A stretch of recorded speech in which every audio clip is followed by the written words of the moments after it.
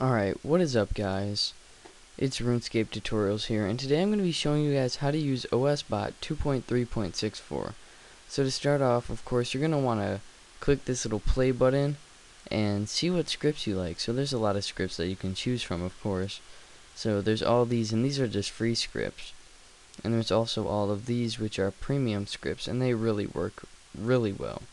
So right now I'm gonna do some wood cutting, so I pick Simple All-in-One Chopper.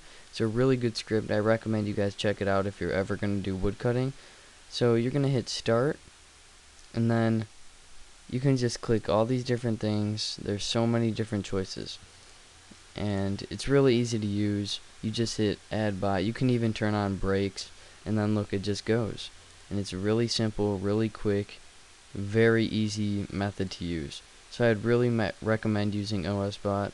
Hope this tutorial kind of helped you figure it out. Thank you guys for watching.